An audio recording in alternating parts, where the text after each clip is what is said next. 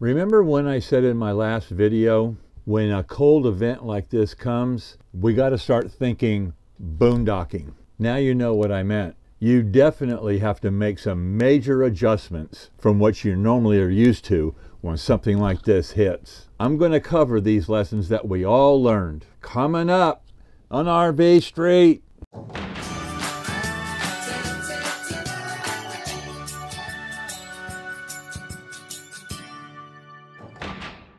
Okay, let's get right to it.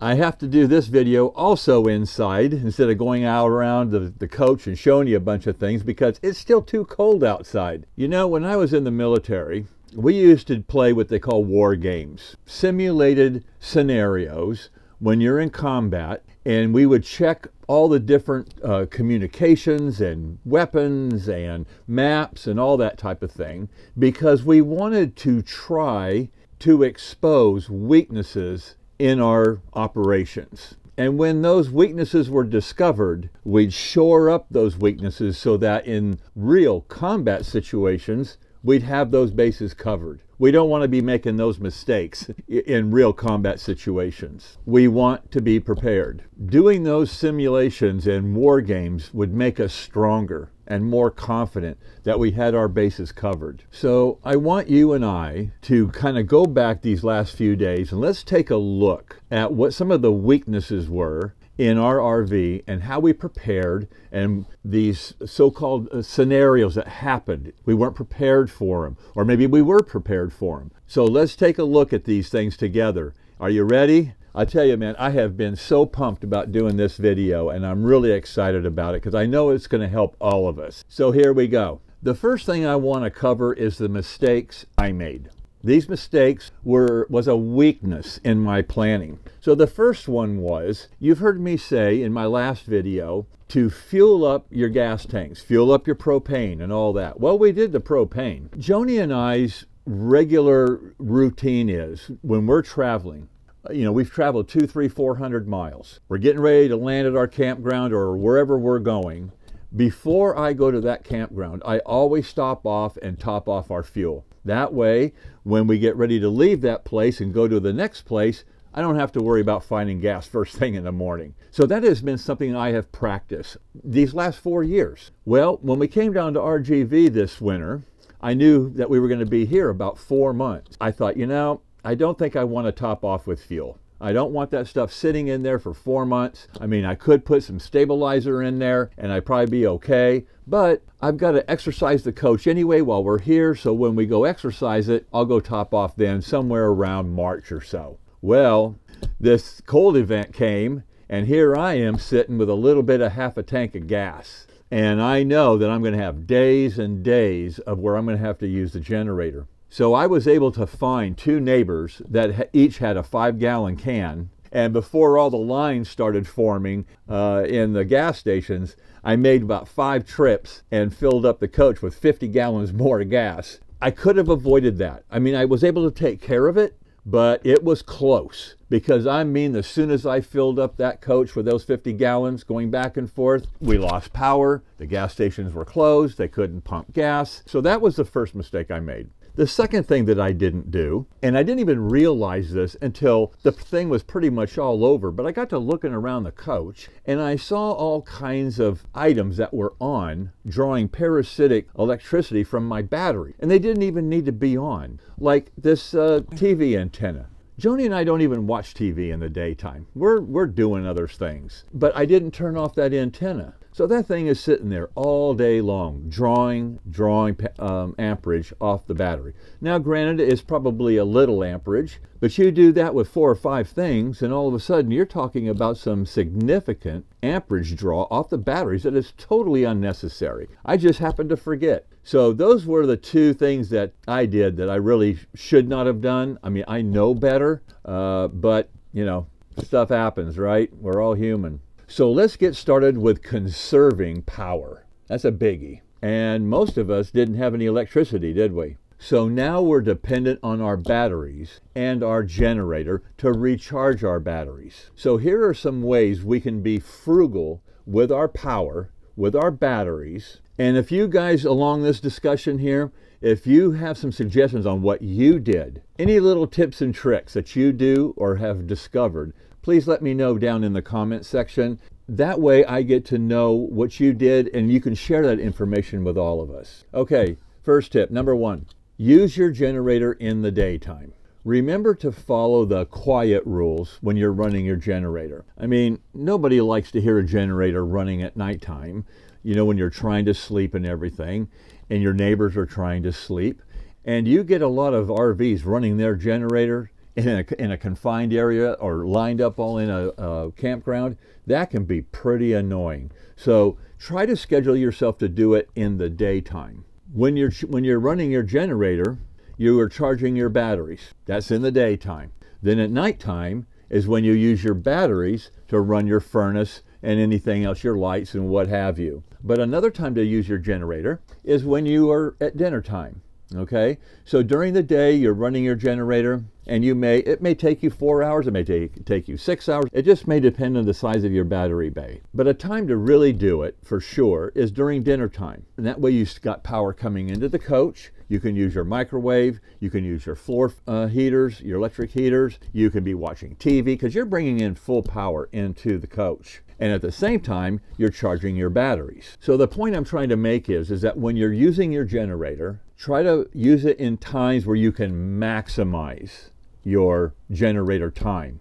Number 2, if you use your inverter, as soon as you turn that thing on, it immediately begins to draw power from the batteries. Whether you're using anything from there or not, our inverter pulls 7.1 amps just by turning it on. Wherever that inverter is sending power, whether it's in an outlet or the TV or whatever, if I start using power from the inverter, that battery draw just goes up and up and up. And my battery storage goes down, down, down. Now, Joni and I, we watch very little TV. And during this event, we watched no TV. What we did is we watched Netflix on our laptop, and we used our phone for a hotspot, but we never turned on the TV, because all that's going to do is drain the batteries more and more and more. We're not going to have electricity for quite a few days. We don't want to be running our generator 24/7, so it's all about conserving energy. Number 3, turn off any parasitic power that you may have in the coach, like the dumb thing I did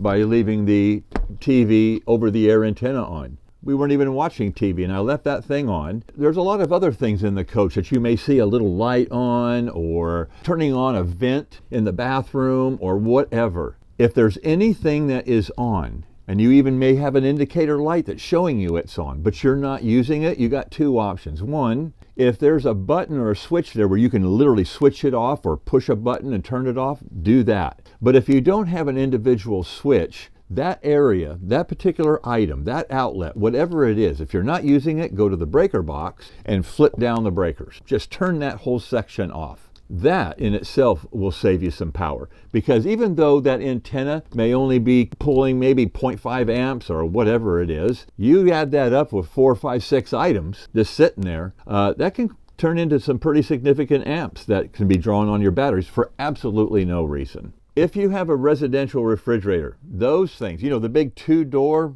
big boys up there in the RV, generally speaking, those things can usually draw anywhere from 400 watts to 700 watts off of your batteries. And that doesn't even include the defrost time. We have a 2-way refrigerator. It runs on propane and electric. Many of you have got this same kind of refrigerator, and we like ours.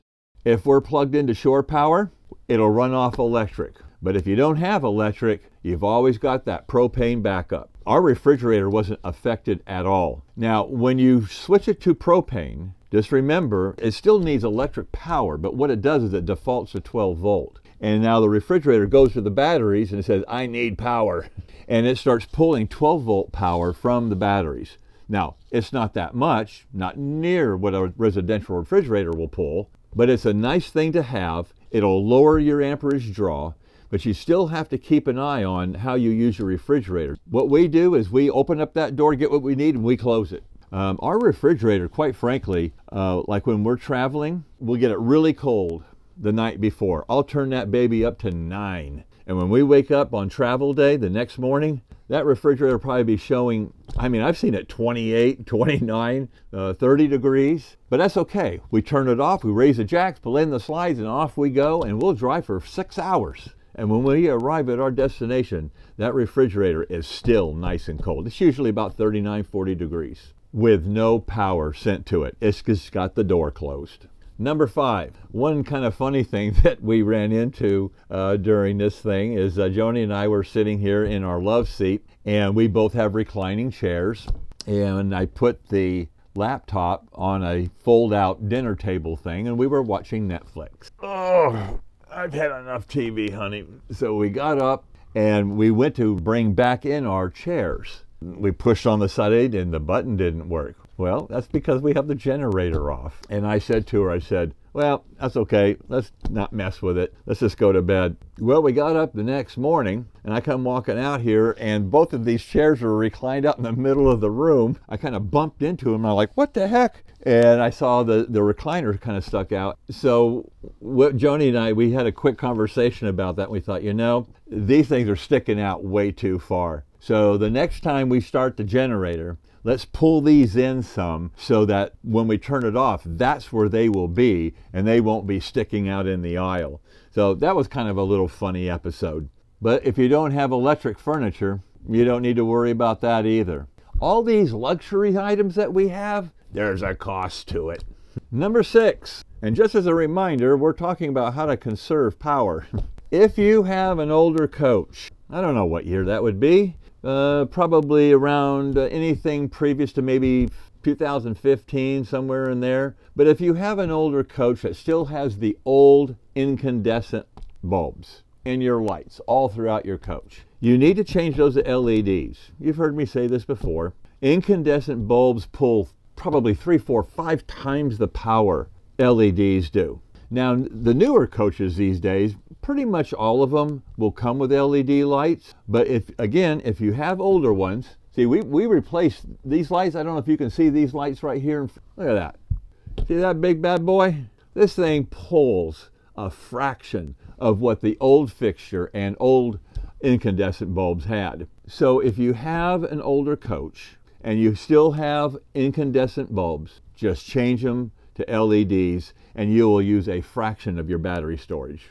Number 7, keep your propane usage down by keeping your bedding warm, like using flannel sheets, a down comforter. If you use warm bedding like that, you won't have to run your propane furnaces high and use more propane. So you'll be able to actually keep your thermostat down on your propane furnace to say, I don't know, Joni and I, we ran ours at about 65. But we had a really warm bed. I heard some of you say that the other day in some of the comments in my previous video. You said, friction, that keeps you warm. Yeah, that works too.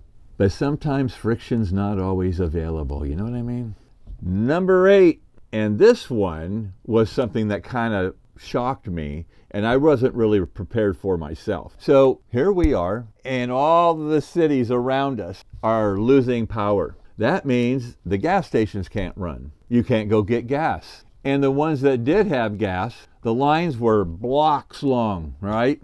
Even though I said in my last video, make sure you top off your RV or your motorhome before you go park, like I always usually do, don't forget your tow car. Or if you're pulling a trailer, don't forget your truck. How many of you ran out of gas or had that kind of issue? Let me see a show of hands. Yeah, that's what I thought. So everything that we've been talking so far, like the LED bulbs and all that other stuff, and especially the LED bulbs, I'll put a link below. We've got a really awesome affiliate company that has any LED bulb that you can possibly think of. So that'll be below in the description text. So we just got through covering 8 things that we can do and that we should be doing, Martin, to conserve power. But now let's talk about replenishing that battery power. You know, I was thinking all during this event, I was wondering, you know, I wonder how everybody that follows our channel, I wonder how they're doing with their batteries. So I'd like to ask you in this particular topic, number 1, batteries. Did you have enough battery power? Did your batteries step up to the plate and perform the way you expected them to? Do you wish you had more batteries? A different kind of batteries? Maybe a bigger bank of batteries. I mean, I really would be interested to know how you fared this situation with your battery bay. And you can just tell me down below in the comments. I mean, I really would like to know that.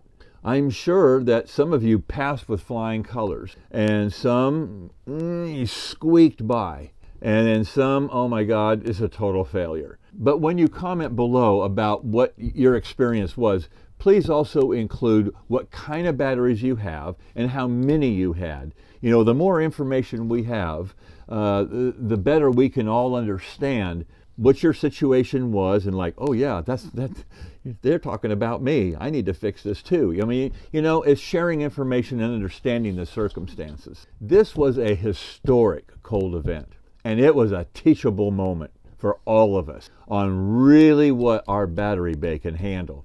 I know that I was really paying attention, and I know most of you were too. But in any case, you know me, Martinize your RV, maintain your batteries at all times, and especially when you see a cold event coming, because you know what? When you get into extreme colds or extreme heats, boy, your batteries take a toll when they're discharging or when they're recharging. It isn't the same when everything is nice and pretty. Cold weather can really beat up on your batteries as far as getting them back to recharging. That whole subject alone requires a whole new video, which I don't have. What I'm trying to say is really watch your batteries. I know they're tucked away in a bay or under the stairs, and you know, out of sight, out of mind, and you never really pay attention to them until, oh my gosh, I need my batteries. What's going on with my batteries? And I want to tell some of you out there that have lithium batteries that think you got all bases covered. Well, that can be a problem too. Whatever kind of batteries you have, whatever kind of size battery bay you have, I highly encourage you to read up and really tweak that battery bay and know your limits, know how fast they'll charge, how much they'll drain,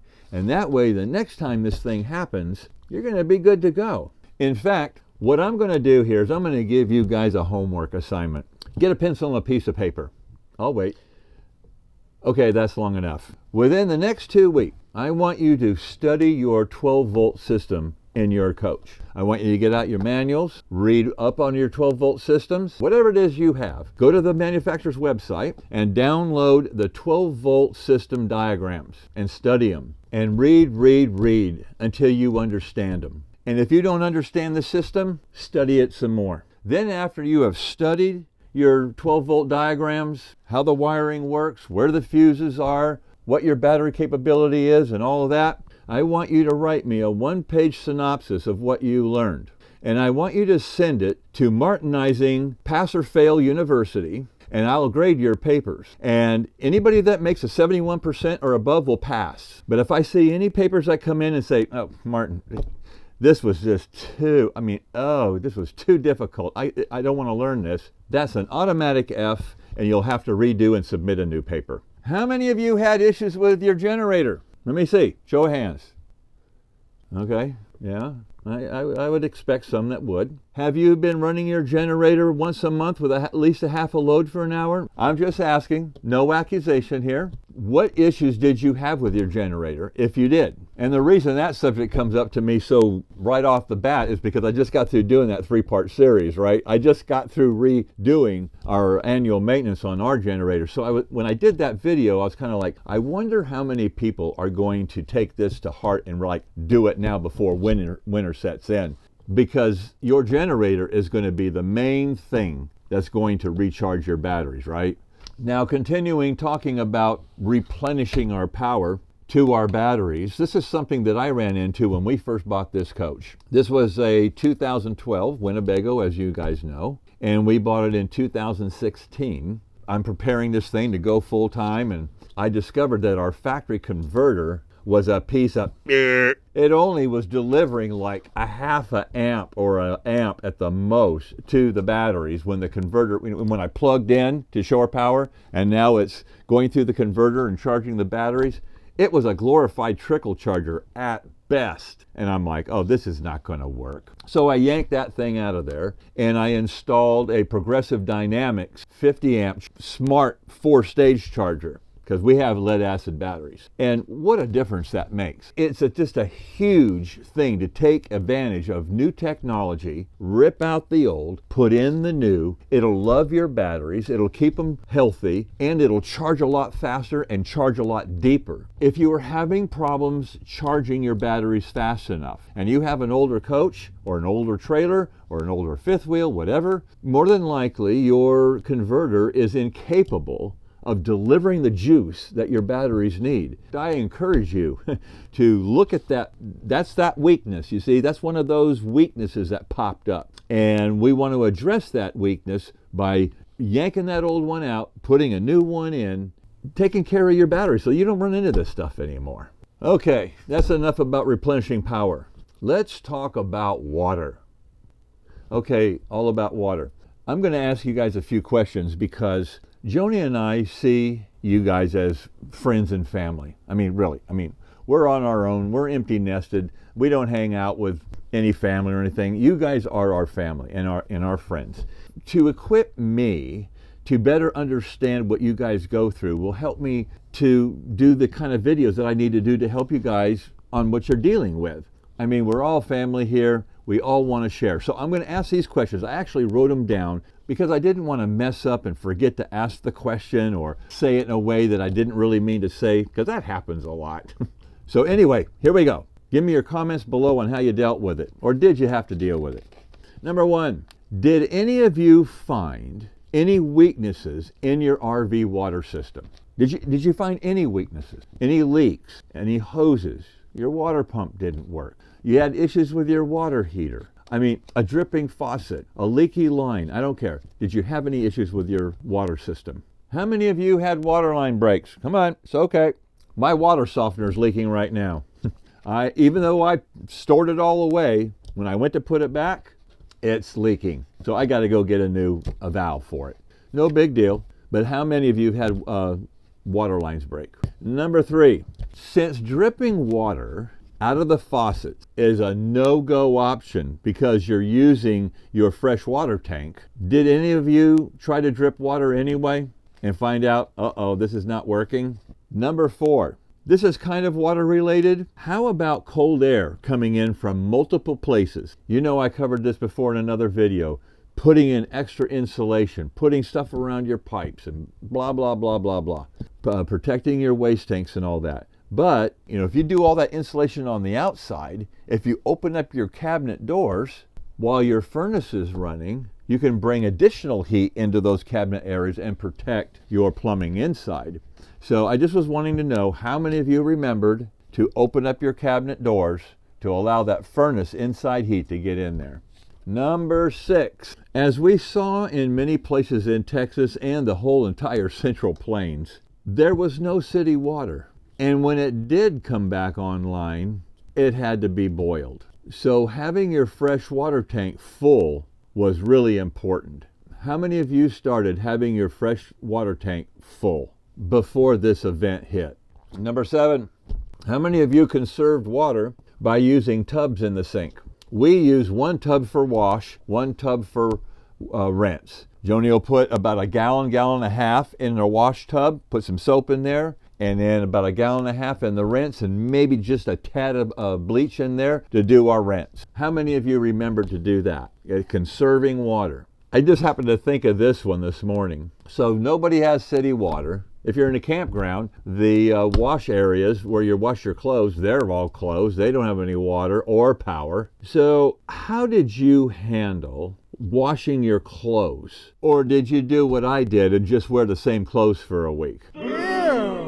I'm just wondering. Number nine, how many of you remembered to have Epic wipes on hand? We've discussed these in the past. These babies right here. Trying to conserve water, don't want to take a shower. You can either wear the same clothes for a week like I did, or you can get one of these Epic wipes. Let me show you in case those of you haven't seen these. These are awesome. When you don't have water or you don't want to waste water taking a shower, even a Navy shower, ta-da! Look at these things. Oh God, I just love the way these smell. I think Joni said they have like eucalyptus oil or something like that in there. But look at this. This is the way it first opens. And then looky here. It's like going into a Cracker Jack box and you get a surprise. Wow. Look at that. As you rub your hair, clean your body, and also those special areas, and then you just take it and you throw it away. That's a great way to take care of getting a shower when you don't want to use water. You ready for the next one? Let's talk about eating and drinking. Oh my God, did you see what was happening at the grocery stores? I didn't even think of this. I don't know why, I just didn't. As it started to warm up a little bit and some stores were getting power, Joni and I said, we better go to the store and pick up a few things, right? So we had our list, we go to the store, and we walked in. The produce was gone, the meat was gone, the deli was shut down, all of the cheeses and the dairy, the frozen foods, it was all gone. It was just like last March when all this stuff broke out all over the country. I immediately thought, oh my, I sure hope everybody's not making a run on groceries again. But yeah, they took all that stuff out of there and put it in reefer trucks and took it off. So we started going down the middle of the store. They did not make a run on the canned goods, and thank God they didn't run on the toilet paper. Whew! I told Joni, I said, man, I wonder how many people on our channel prepared for the food. I wonder if they had enough food. I would just like to know, you know, again, comments down below. Did you find a food an issue? Did you have enough food and heat soup on the stovetop and use your grill outside so you didn't have to use the microwave and all these other things that draw a lot of power? We have to rely on this minimalist type of living. I'd just like to know what you guys did. Now that's what we did. I tell you what, I've had just about my share of potted meat, you know? I mean, a man can only live so much on potted meat. These are the things to do, right? Stock up before it gets here. When you get your fridge stocked up, don't open the door unless you absolutely have to. Keep that thing closed so you don't have to start the generator, and keep that thing cold. Now, I don't know about you, but I love my coffee in the morning. And Joni likes tea, but you still have to heat the water. So we both started heating the water for both of us. She uses her hot water for the tea. I use mine for the coffee, but I use a drip coffee maker because I love fresh drip coffee, and it's easy to clean. I just lift up the filter out of the beaker, throw it away, and it takes very minimal water to wash it out and get it ready for the next day. But that's just another thing to think about. We always do it this way, but oh man, doing it that way, I'm using a lot of power and I'm using a lot of water. I'd like to know what creative things that you did on how you minimize that power and water and still were able to eat and clean and do all the things that you do. This RV life is just all full of obstacles, isn't it? Personally, I think being in an RV during this historic cold event, in my opinion, I think it was probably the best place to be, to go through something like this. Just think about it. If you were in a house right now, all the food in your refrigerator would be toast. It's done. You have no power to keep it cold, unless, of course, you may have had a generator outside. Very few people have that. You don't have a propane backup system. You don't have battery storage to power the lights and all these other things. People who have owned homes in this big old swath of this historic event, I'm telling you what, man, they are going through hell right now. The stuff they've lost and broken pipes, it couldn't stay warm, and I mean, it's a tough deal, man. But I think, again, being in a motorhome or a fifth wheel or an RV where you're self-contained, I think is a really, really good choice. Even though it has its own obstacles, right?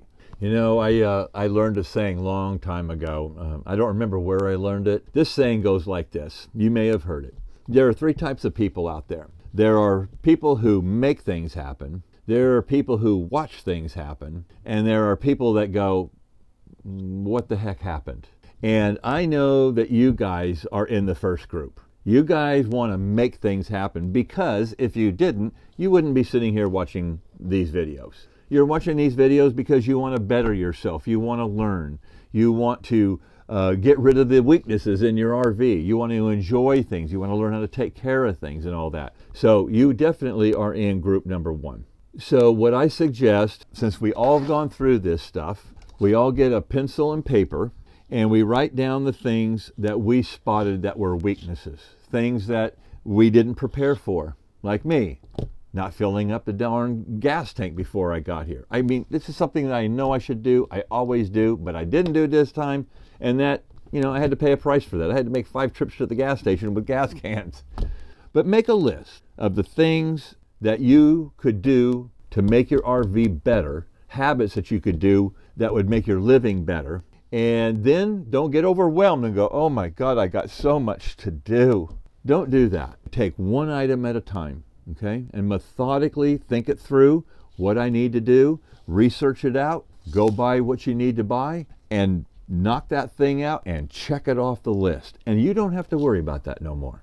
Don't forget, guys, if you like this maintenance stuff, fixing stuff, DIY and upgrading and all that kind of stuff, you've got to go to my playlist right up here. And I have got a ton of videos in that playlist that covers a multitude of subjects. And I know they'll be really helpful to you. So don't be afraid to go to that playlist and check them out. Also, if you guys like this stuff, don't forget to subscribe. Subscribing to our channel is free. I mean, can you believe this stuff? I do this for free. All you gotta do is click the movie and you watch.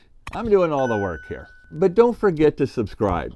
And remember, ring that bell off to the right and click all. What does all mean? It means I want to be notified all the time when Martin uploads his next video so I can learn some more. So don't forget that. Subscribe, click all. The more you work on your coach, the more you're going to know your coach. And you're not going to have to call a mobile tech that's going to charge you $125 an hour to come and help you, or take it to the dealer and let it sit out there in the lot for 3 or 4 weeks or more until they feel it's time to get around to help you. Don't forget to go down below in the description area where all the links that I've talked about in this video, they're all going to be down there. I've always got additional information down there. You know, there's one way you could really say thank you, Martin, for making these videos and helping the RV community. And that would be to use our links to the stuff you need from our Amazon store. That will be down below too. That would be awesome if you would use our store. I hope this video has helped you and inspired you to tackle and conquer and fix the weaknesses that this 2021 historic cold event displayed in full color. You guys can do this stuff. Don't be afraid. Don't be intimidated. Take your time. You can do these things. Now get to work and get your RV Martinized. So until next time, this is RV Street. Stick around.